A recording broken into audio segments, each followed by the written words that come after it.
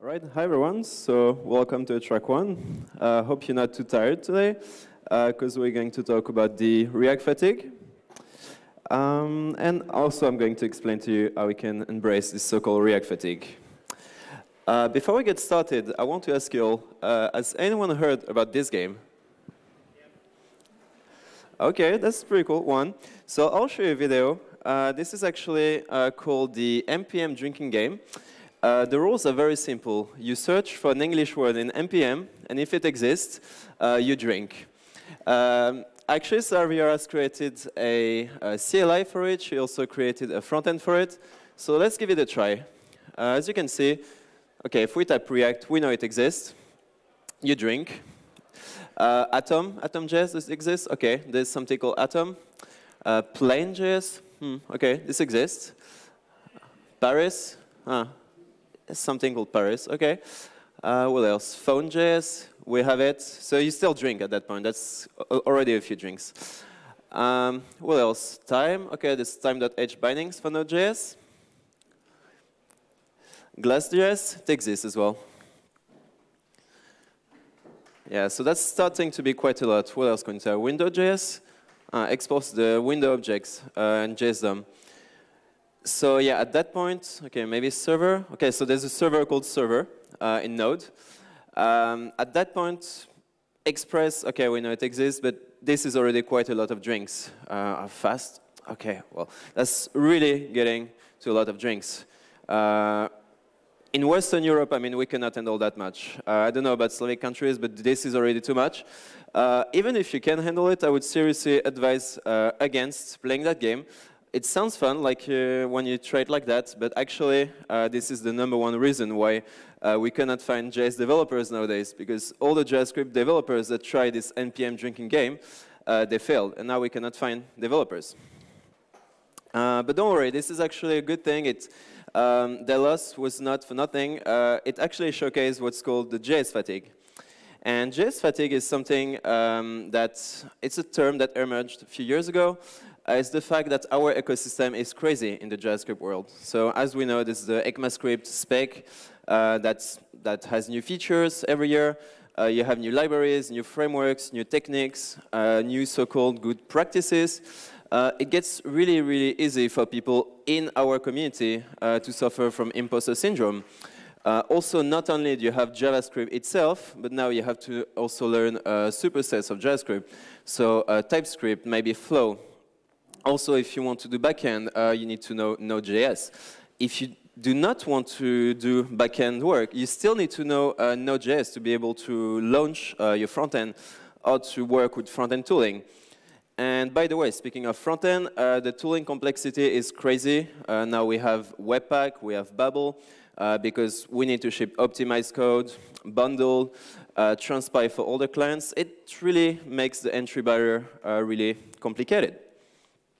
So let's have a look how this all looks. So as we can see, it all starts with JavaScript, right? So we need to know JavaScript. Then after that, Node.js if you want to do backend work, but not only. And if you want to do front-end, again, so you have to transpile. Speaking of front-end, or even in the back-end, you'll probably have to shape some optimized bundle, maybe some static files, whatever you want to do with your build, you'll need Webpack or similar. You'll need to know about NPM to work with packages in the JavaScript world. Most likely, you'll need to work with types. So you'll work with either TypeScript, or maybe, if you prefer Flow, you'll work with Flow. By the way, that's not the only option. Maybe you don't even like JavaScript, you think it's not a good language for any reason, and you want to work with something else. So in that case, you can use Reason. Or maybe you're one of these people that were working with JavaScript before ES6, and in that case, you were probably using CoffeeScript, and you still have it in your code base. It was really popular before ES6. Or maybe you like closures, so you work with ClojureScript. So at that point, you're like, okay, well, that's already quite a lot, but it's going to be worse, actually, in the years to come, because now we have WebAssembly. So with WebAssembly, what that means is that you will have literally, potentially, any language that will be able to be compiled down or targeted to the WebAssembly VM into bytecode, right? Meaning that you can use, for instance, C++, you can use Rust, which are both very, very good targets. You can use C# also with WebAssembly. By the way, if you use C#, probably you're using something called Blazor, which is a sort of full-stack framework for C# that allows you to write both server code and also client-side SPA code. If you use Rust, there is something React-like called U as well, which you probably use. So as you can see, that world is crazy, and it's going to be crazier and crazier because of WebAssembly, because of all the tooling that keeps on evolving. But we're not here to talk about the JavaScript fatigue here, right? My talk is called actually React fatigue. So React fatigue, probably you haven't heard about that term, and it's absolutely normal. I found one occurrence of it, and that was in an article by Sasha Griff called A Study Plan to Cure JavaScript Fatigue. And this guy actually asked, can you cure React fatigue? And I think that's a very good question, because we do not speak about the actual fatigue in our specific community. We just talk about it in the JavaScript world in general. So why do I think we have fatigue in React? Well, I have a high-level theory for that, very personal. I think in our community, we have way more influential voices. So on the one hand, you have Ryan Dahl, creator of Node.js, very smart guy, very good at what he does. But if you take things this way, no, it's not very that influential if you compare it to Dan Abramov. So Dan Abramov is this guy that, of course, everyone will always follow. In the community, there's really a sort of persona cult, around him. But if you want to get more technical, I think that the reason why we have fatigue is that we have in the React community a new paradigm. So when React was launched, it was bringing some novelty, right? It was bringing this idea of modularity, of thinking of your UI as a function of state. And before, we were really doing everything with a framework. So we had, for instance, Angular on the front end. We did things with Angular. We didn't think about routing. We didn't have to think about state management, all these things. I mean, we could short-circuit it and find alternative libraries for it. But most likely, we wouldn't. I mean, everything was really done by the framework itself. And you really needed to work around it if you wanted to not work with their features. Meaning that now we have this micro framework, or library, actually. And we have new problems to solve, right, in this community. We have very fast iterations. We're always trying to find the best ways to do things, the best library to do stuff, the best patterns. And also, we have access to the NPM ecosystem. So sure, you had it with Angular or any framework before, but did you really need it much? I mean, again, everything was done by the framework, so it didn't need much of libraries. So let's have a look, actually, how React fatigue looks like, as opposed to JavaScript fatigue. So same thing, we start with JS, right? Or maybe TypeScript, if that's your thing. Flow, if that's your thing, that's fine. And then, of course, we have React at the core of it. At some point, you'll probably need to do state management. So you'll use library like Redux, or maybe you think it's Mobex, that's fine. By the way, if you use Redux, you have to know the Flux model. Or maybe you don't like Redux as an opinionation of Flux, and you'll just use Flux.js. You have to do routing as well, so probably you'll use React Router or any other solution. If you like GraphQL, by the way, you'll probably have to use Apple Client, or maybe something like URQL, Relay, wherever, but you'll still need a client to do things in a nice declarative way. Or if you prefer to do everything with Redux and you have HTTP calls, maybe you'll wrap them in Redux Saga for side effects. Also, it's not only about React, there's also Reason. So everything that I said here also applies to Reason, which in the case of Reason, you work with Reason React, but there's also still an ecosystem around it. By the way, there's also styling, so you have to work probably with CSS and JS, with style components, emotion, or any kind of similar tool. And so, as we've seen, React is this very bare-bone thing, which is not batteries included. It's really just this view library, and that's it. But then you can build framework around it, right? So, for instance, you have Next.js. So Next.js is a framework for React. Gatsby also is a framework for React, and they both share that same idea that they will have front-end abstractions and also some opinionation of React. So for instance, in the case of Gatsby, there'll be data fetching done in a certain way, abstracted for you. Routing will be abstracted in a certain way for you. Same thing with Next.js, there'll be server-side rendering. There'll be routing done in a certain way, caching, many things that are already thought about. So you don't have to think of the whole React ecosystem and what to choose. Also, there is a relay, which I've chosen to put here in a React frameworks list. Why is that? Well, because it's sort of architecture your apps in a way. So it's not a React opinionation per se, in the sense that it doesn't tell you, okay, you need to use this package, this package. It's not batteries included like Next or Gatsby. But still, I mean, it will make your architecture your app in a way. So you have query component collocation for GraphQL done in a certain way. You have directives. You have many things that will make you have to work the relay way. Also, there is this thing called full stack frameworks, or the Rails for the JavaScript world. So let's see what the Vulkan creator, which is actually Sasha Griff, the guy that made the State of JS survey, says about Vulkan. So he says Vulkan is unique in that it spans the full stack from database to browser.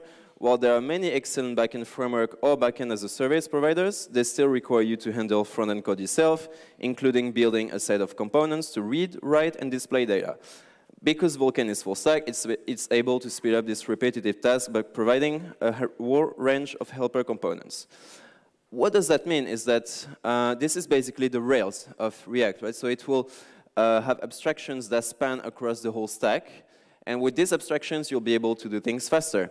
So as we can see, there's like really this idea of building on top of no batteries included. So you start with React, which is literally just this simple view library, and you layer on top of it maybe front-end framework, maybe full-stack framework, but it's all a decision. It's all opt-in, as opposed to Rails. So as we can see, there's Meteor also, which is the same as Vulkan. Same thing is full-stack framework, all batteries included, and Vulkan, which is more GraphQL-oriented, using Apollo. So that's a little review of the ecosystem around React. And before we start with an actual story on the React fatigue, I think it's time to introduce myself. So, my name is Alexandre Gomes. I'm a front-end developer, full stack, depending on how you view it, focusing on the front-end logic. These days, I've worked also on the back-end previously. And yeah, if you have any question about the React fatigue, just ask them later on or when it's time for questions. So, how did I experience React fatigue? Well, to know about that, we have to know about my experience with web development. So again, I'm a full-stack developer, started on the back end, actually.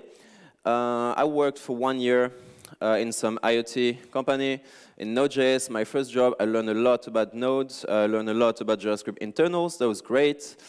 And I really loved JavaScript at that point, and I was also trying React in pet project. And at some point, a few companies started actually to contact me. I've decided to go with one that had interesting front-end project. And they were like, don't worry, you don't need any CSS. Just work on client-side logic. So, I mean, I was really fine with that. And it was actually a really, really complex front-end project. Really a lot of abstractions, many libraries to learn, many patterns to know that I had no clue about at the time. And again, I had zero front-end experience, so I straight up took this very complex project. And so what I mean when I say complex project is that actually complex apps in React, they will need patterns. So there's often this idea that, oh, React is just JS, you know, you can get started with React in 1 day, just learn the API, it's simple, it's just a few lifecycle hooks, it's fine, right? It's easy. And actually, no, React is not that easy. So the entry barrier, I mean, is very low. You can get started with React today, even if you don't know anything about React. But if you want to master it, I mean, it's going to be really complex because there's this crazy ecosystem. And if you take Angular as an example, it's totally the opposite, actually. Because with Angular, you have something that's very hard to learn, a lot of abstractions. But once you know it, and you can work with it, and you'll be fine. So to see why I've chosen React, I'll tell you about some pet project I was working in.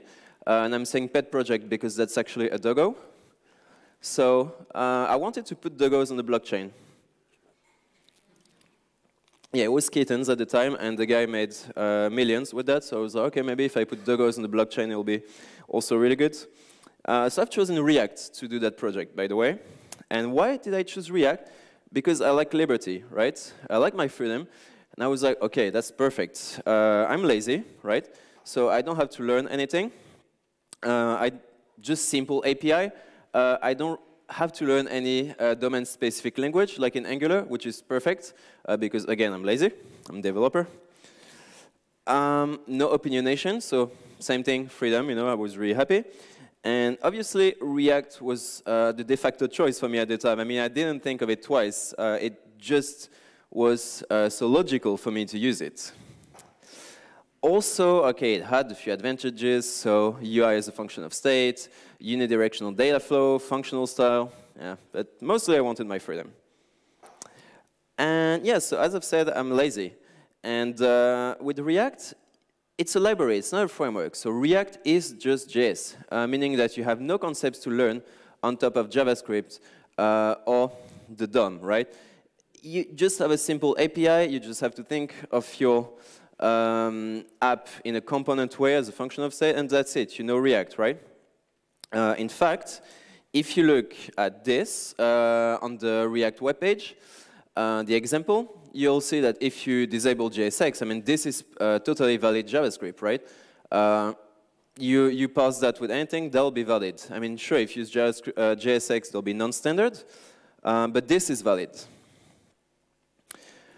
But the thing is that with React, very quickly, you realize that React, you need a bit more than just knowing React. And very quickly, you'll probably have to learn about Redux. Or actually, it's for most people, they learn about Redux the same way they learn of React, because that's how it's presented to them. It just goes hand in hand together. Can you raise your hand if you actually learned React and Redux together? Yes. Yeah, so that's really the way it's presented to everyone. I mean, Redux is like the de facto choice for React at that point. And why should it be, I mean, if you think of it, it should really be batteries non-included with React. And yet, this pattern that we present as everyone as the de facto choice. And not only do you have Redux, by the way, but very quickly you realize that the side effects model in Redux is not optimal, right? So you try to do side effects in Redux, and you realize that, okay, this is not optimal, so maybe you'll try to use something like Redux Saga, create sagas. So, okay, with Redux Sagas, you'll have the problem ported somewhere else.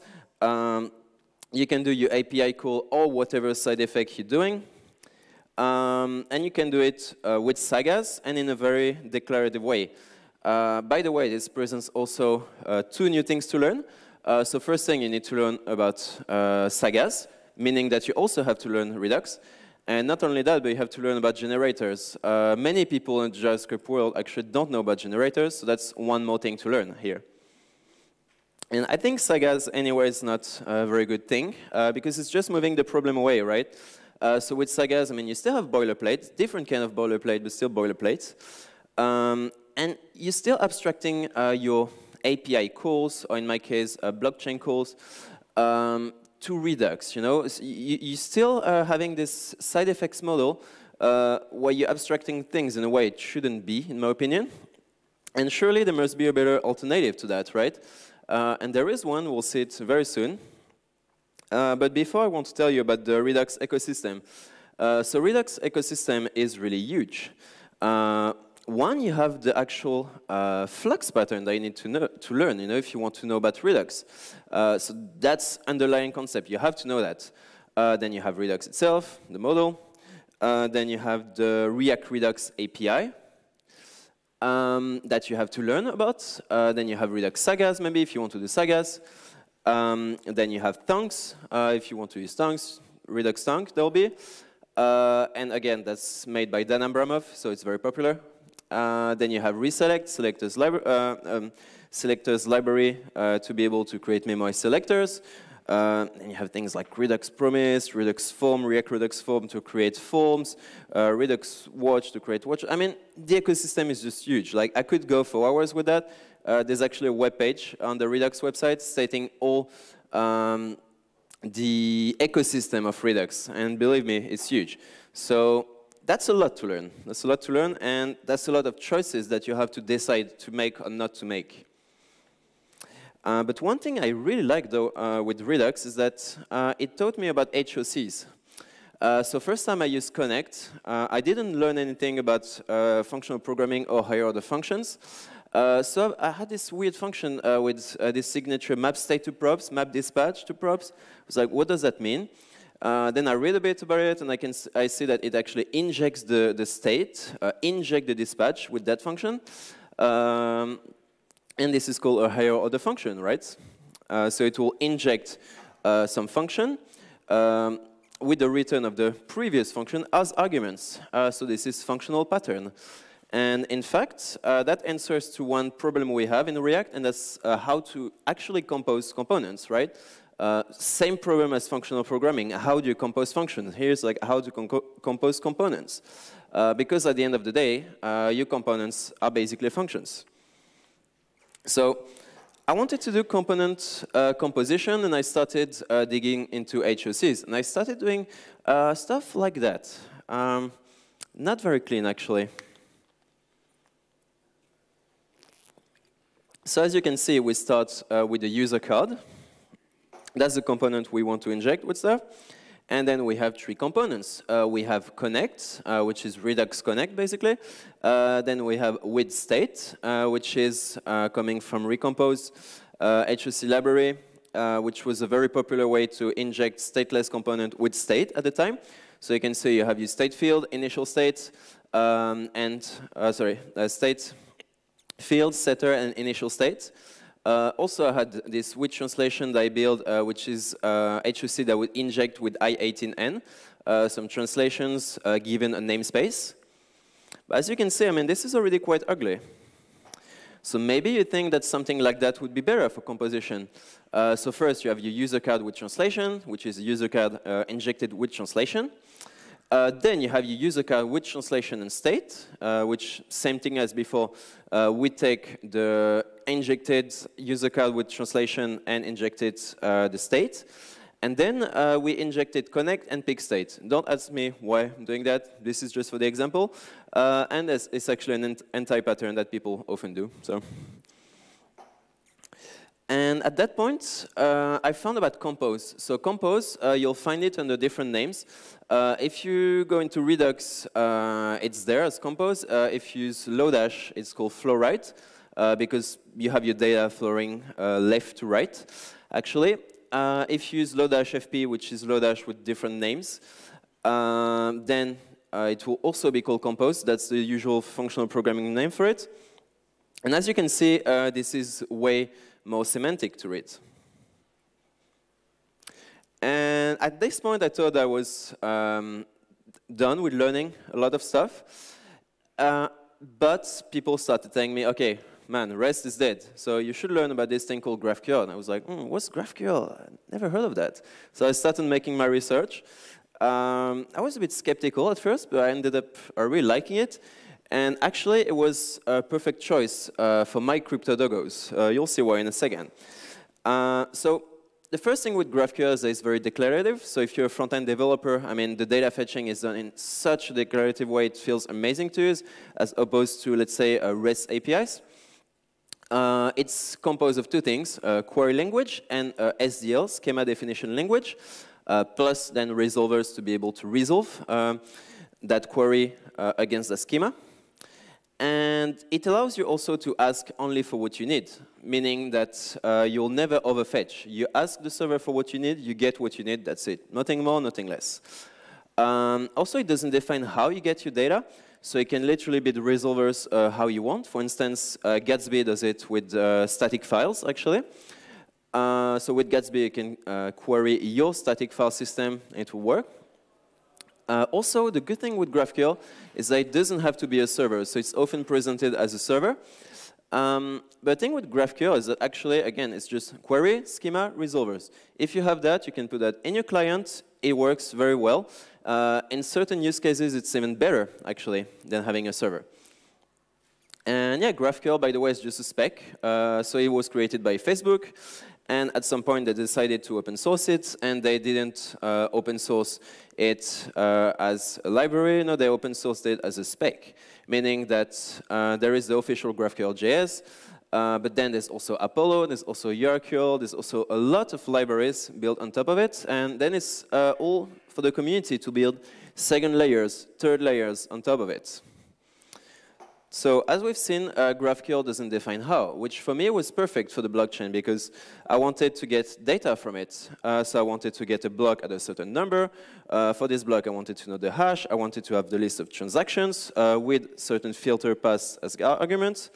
I wanted to have the index, the hash, the from.address and to.address. So I could have that this way, and I could request it like that. By the way, that's from ETHQL, which is some wrapper for Ethereum on GraphQL, which is a very popular pattern to build wrappers around whatever in GraphQL. And again, this doesn't define how you get data. So if you look, this is from the ETHQL codebase, actually, on GitHub. You can have a look yourself. That's from there. So that's some extract. You can see that the export default, we export a block object, and this block has different functions. So it has miner, para, and transaction. So all of this, it's fields that we can query with GraphQL. And for instance, if you take the miner object, you can see that it returns promise, new, Ethereum account. So that will be what you will get if you query, actually, that field, miner. And you can see there's also context. I mean, then you probably have to dig into GraphQL if you want to know more about that, because that's not the point today. But if you don't know GraphQL, you're probably wondering, OK, why are you telling us about that? I mean, it's just about data fetching, right? Well, not only. So GraphQL actually will opinionate your app, I think, in quite a heavy way. So first thing, you have the query and component collocation, which might be different to how you abstract your network calls with Redux, right? With Redux, you will use the Flux model, you'll put your network calls somewhere. Here, it will really be collocated most of the time. Also, you will reduce your Redux usage, pun intended. So you'll use Redux way less because of that. Because most often, people will use Redux to make HTTP calls. Also, you have a complete ecosystem with this, which has, for instance, can be optimistic UI updates, caching, batching with Apollo clients or URQL, or even Relay. It's really a complete ecosystem around GraphQL. By the way, it's also a new pattern to learn. It's not very complicated, but still a new pattern to learn. And if you use Relay, which is some opinionated GraphQL client, well, then you'll have also to learn new concepts on top of GraphQL. And for that reason, I think that GraphQL, it might seem like a small choice, but it will define your app architecture quite heavily. And by the way, another thing, another choice that you might be tempted to make, I mean, I was tempted to make it, was styling, right? So at that point, I also heard not only, oh, who uses who doesn't use GraphQL, also, who still uses CSS, right? So people told me, oh, you should use CSS in JS. That's the new hot thing. So I've started using CSS in JS. So I've seen there was two major contenders, style components, emotion. But also, maybe you like Sass or less. In this case, it's possible to import it in your code. You can do it like that. So that's made possible by Webpack Loader, meaning that, yes, you'll have to learn about Webpack if you want to be able to do that. And as you can see here, we can import it as a default export. And then we'll have access to all the classes by doing styles.stylename. Or you can call it whatever you want. But that's how it works with Webpack. There's also another option, which is JSS. It was quite popular at the time, not much anymore. It kind of looks like React Native for the ones that have tried it. And it's basically a style object with camel case, and you'll define your styles that way. So at that point, I thought I was really, really done with learning so many things, right? And with React 16.3, there was actually a context API from within the library. And that was quite a game changer, because many people, me included, started taking lots of code out of Redux and just putting it into context. Why? Because this is just an easy way to avoid props drilling, right? So you have data that's accessible from anywhere, and you don't have to do props drilling, which is a major reason people use Redux, actually. So that was React 16.3. But by the way, there was also a new major release that I think changed it for all of us here, and it's this one. Has anyone here watched this talk, by the way? Can you raise your hand? Not that many. I really recommend you to watch it. This is Dan Abramov explaining why they've built React hooks and what is going to change. And it's actually a nice deep dive into the React internals and why class components were not optimal. And so now we have this thing called hooks, which is a new way to interact with React. So you kind of have to relearn React in a certain way, because you still have the same internals, but you have different ways to interact with it. It's also very functional now, which for many React developers was a great thing. They wanted to go more functional. It makes your components easier to test, because literally now all your components are actually a function. And because now all your components are a function, it's really easier to do composition out of the box from React. So hooks, I think, are pretty good. I mean, you'll go from something kind of like this, right? So you have a heading component, you have to instantiate it, you have your constructor with props, you super it, you have your initial state with empty name, you have to do your bindings. Okay, nowadays you can just use arrow functions, but let's say you're still using bind. Then you have your handle name change method, which will set the name in state with the event as parameter. And then you return and you render with hi, my name is this.state.name, and then some input with the value and the onChange handler. As you can see, I mean, this is quite verbose. To do something that easy, you have to do all this. And also, I mean, this is an easy one, but as your components grow larger, I mean, this gets really complex, right? And now with hooks, it looks like that, actually.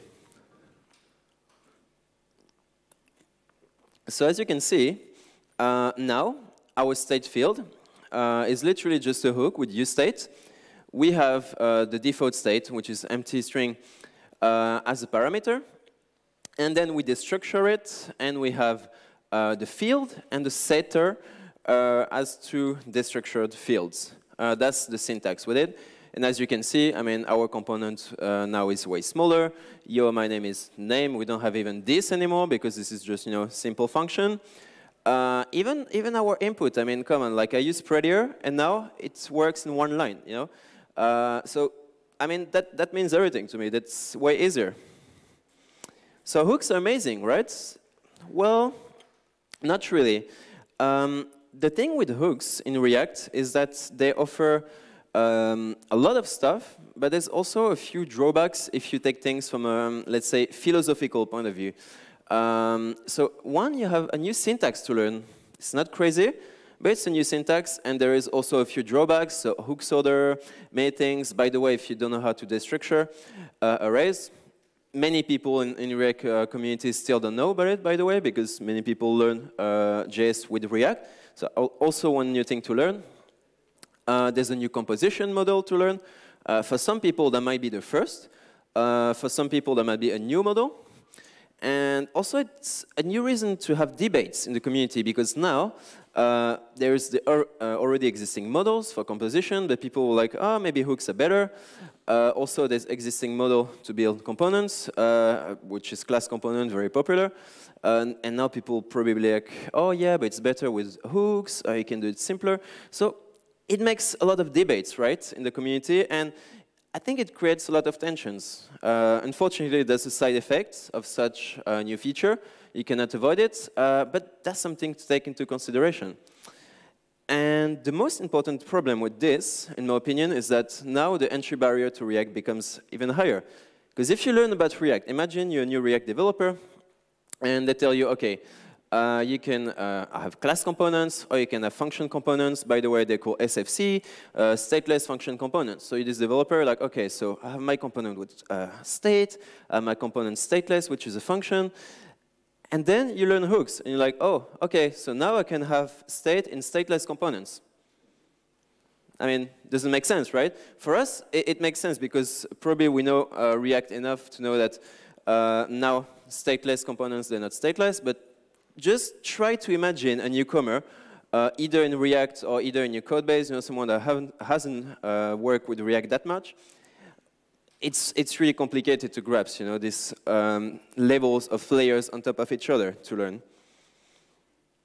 And so, yeah, actually, I've initially chosen React because it was easy, and I was really lazy, and I didn't want to learn much. But the thing is, like, my excitement was gone, right? Now, I kind of look like something like this, you know?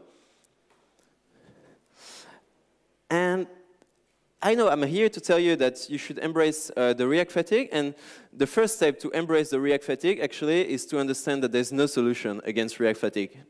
That's the sad news, but that's the thing. There's no solution. That's a side effect of having a micro library with no batteries included.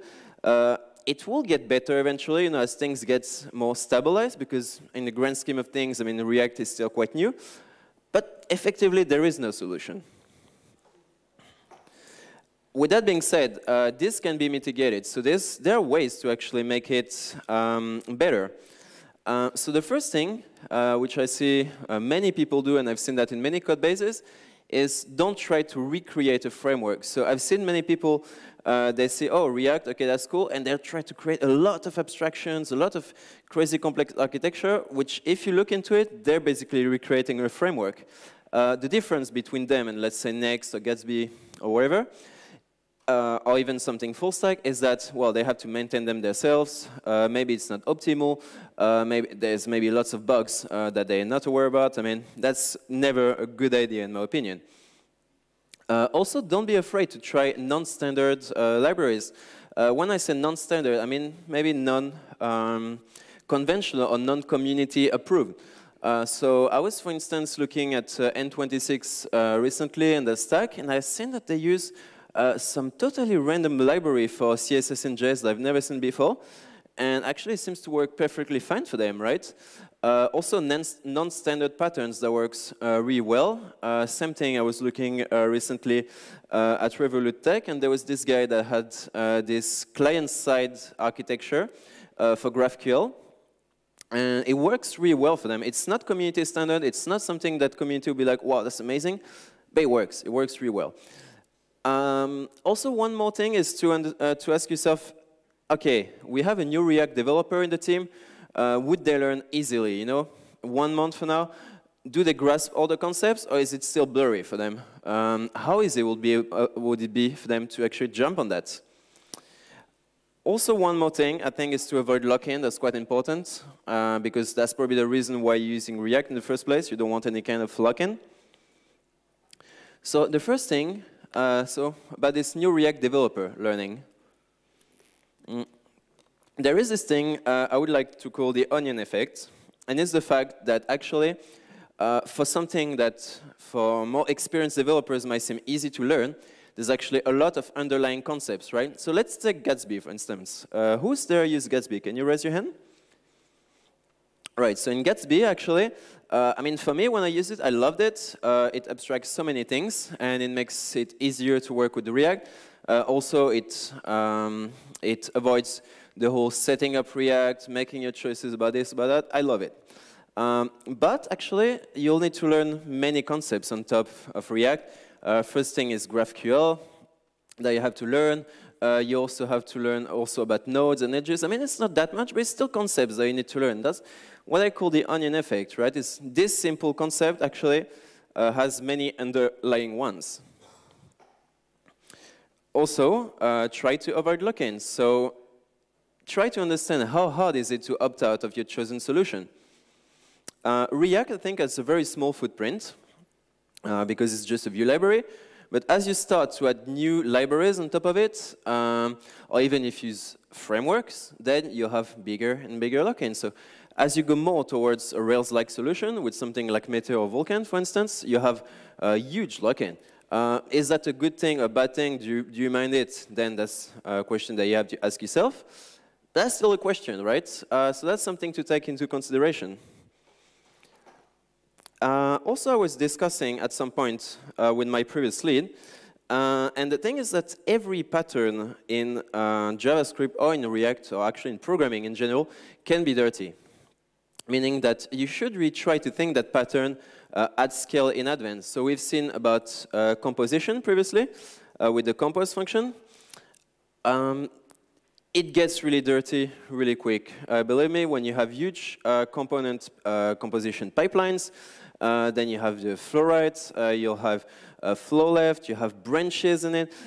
It gets really dirty. And it's not just with composition, it's with every pattern. So a good thing to do is actually to regularly reconsider your choices, because like when we have a huge app, huge code base, it's really easy to get distracted and just work with it and forget the bigger picture. So try to regularly imagine your new developer jumping into it. How does it look for them? And try to really do that regularly. So that's something that should be done regularly. And again, I mean, don't go full hipster, right? Very high-level concept, I know, but don't go full hipster. Seriously, stop trying to chase every new library, every new concept out there, because that's what we are, JavaScript developers. We kind of are hipsters, especially in React. What I mean by that is keep your app clean. So if you have some pattern or technology, that's cool. Use one library for it. You want to use CSS in JS, that's cool, then go all in, You want to use still CSS, I mean, that's perfectly fine, but again, go all in, Don't try to do some kind of Frankenstein mix of everything just because you want to try it. If you want to make experiments, I mean, do it in isolated parts of your app. Make it maybe, I don't know, in one component, in the header somewhere, but really try to keep it isolated. And if you don't like it, if it doesn't work for your app, just ditch it after it's done. The goal is to actually have no conflicting patterns. That should be your goal at any point in time in your app. So let's say, if you look at your application, a React application today, you should have no conflicting patterns. So maybe you're in the state, of course, of trying something, again, isolated, but in the grand scheme of things, it should have no conflicting patterns at any point. And if you want to try everything, I mean, it's cool to try all these new libraries out there. That's what pet projects are for, right? It's also more hipster points. So, if you want to search for a new job, then you do these side projects, you try everything there, and then you can have the keywords in your CV. It works perfectly well, and you receive lots of spams, emails, potentially new jobs. So, I mean, yeah, side projects, very cool. And yeah, actually, this talk is about embracing React. So why did I say you should embrace the React fatigue?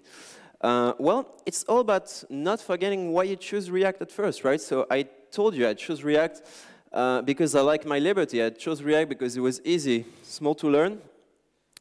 Same thing as Express, right? No batteries included. I can have fun. I can make my choices. I really feel like I'm building something as opposed to Angular, for instance, or Rails, where, I mean, I'll still do work, but, everything is abstracted for me. So that's the fun of it. That's why we chose React in the first place. But with that being said, I mean, try to keep a skeptical mindset about things. Never jump on the bandwagon, like everyone. And think of that React fatigue as a strength. So next time you'll be like, oh, new thing to learn. I have to learn that. Well, that's a strength, right? That's why you're in React in the first place. Maybe if you don't like that, it might be time to actually choose a framework instead, because you won't experience such problems. And that's why I really think we should all embrace the ecosystem. Also, it's a very good idea to always stay curious. And for that, actually, You can use your free time to read about new libraries, new patterns. So Twitter, Medium is really great for that. You don't even have to try them, right? You can just read about it and know what's happening in the ecosystem and know that alternative exists. Even if you don't try the trends, knowing that they exist will really inspire you, I think. And it doesn't have even to be in React. You can have a look at what's in other communities. So for instance, I've seen that in Elixir recently, there was this thing called LiveView that other languages are starting to do as well, which is some sort of backend control front-end with WebSockets. You know, that's totally different patterns, and that's things that really make me curious and make me reconsider regularly my choices. Also, again, trends. It's very easy to get attracted by the community, but please keep your analytic mind. And if you don't want to go with it, it's fine. I mean, I've worked in companies that were not using Redux, were using custom solutions instead.